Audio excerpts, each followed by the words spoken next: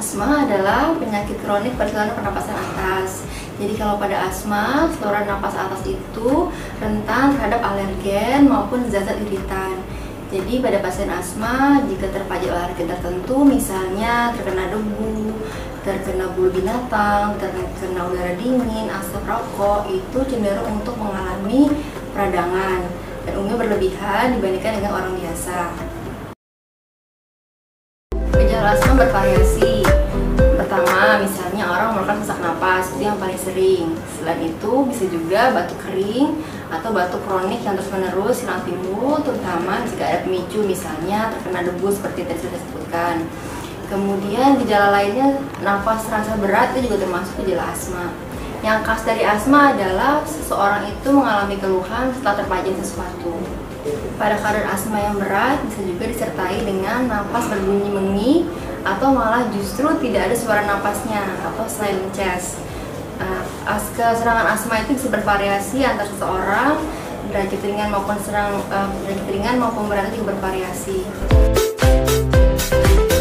Pada prinsipnya semua orang bisa terkena asma, mulai dari usia muda sampai usia lanjut. Jadi sebenarnya berpengaruh itu adalah faktor genetik.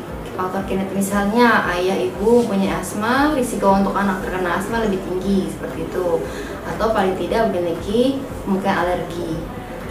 Asma juga bisa timbul pada usia lanjut atau usia tua, jadi tidak hanya pada pasien anak-anak.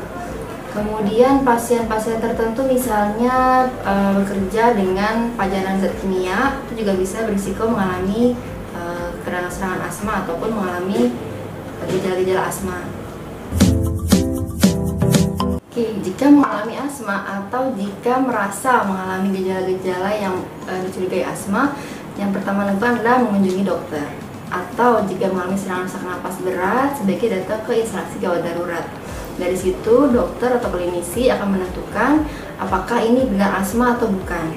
Setelah itu akan ditentukan kembali, jika ini asma, apakah ini asma yang termasuk asma jarang atau asma yang sering. Asma sering itu termasuk asma ringan, sedang, sedang berat. Setelah itu, dari situ akan ditentukan kembali langkah-langkah pencegahannya dan juga langkah-langkah terapi jangka panjangnya. Untuk para penderita asma, yang penting adalah mengenali dirinya sendiri, yaitu mengenali alergen atau zat-zat apa yang akan memicu serangan asma. Misalnya, jika terkena debu kemudian akan terjadi serangan asma, sudah dihafal sebelumnya. Di rumah sebaiknya tidak banyak bulu binatang, tidak banyak debu. Serangan asma dapat menyebabkan seseorang mengalami gagal napas. Meskipun jarang terjadi, serangan asma juga dapat membawa kematian.